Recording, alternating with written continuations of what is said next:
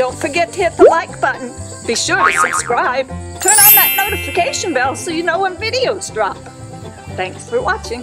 It's spring and it's time to get ready for the new season of peahens and their eggs and pea chicks. 4 years ago, I wanted to increase my egg production and I found this product called Omega Egg Maker. We asked the company to supply us with enough for the whole season. The first year, we put a cup of the product in a 5-gallon bucket with 100% game bird food, which had 28% protein in it. We had a very good result that year. It increased our production. The second year, we used that same 5-gallon bucket with a cup of the Omega Egg Maker. We used 50% cracked corn and 50% game bird food, and the results were a little bit better. The third year, I said, I'm going to try to do it without and see what happened. And I was a little disappointed last year. Our egg production was down, and I didn't like that. I decided this year to ask the company if they would provide me with enough product for the entire season, and they did. And we started it about the middle of February here in Iowa, USA, North America. Our birds started laying eggs much earlier this season, about 2.5 weeks earlier than normal. It seems like they are very much into the laying season earlier on in the year, and I like that. The earlier they lay their eggs, the earlier they get hatched. It's better for us who live in cold climates because the birds can be well established before winter. We're going to find out by the end of this season in 2021. I was concerned with our terrible winter weather where it was 24 degrees below 0 Fahrenheit and it was extremely cold. It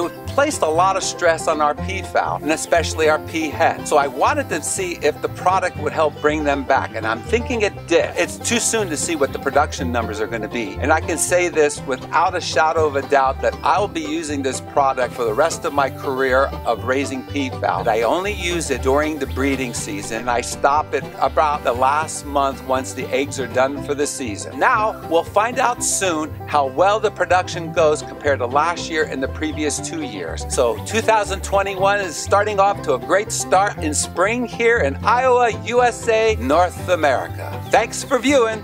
Order the Wacky World of Peafowl books at peafowl.com.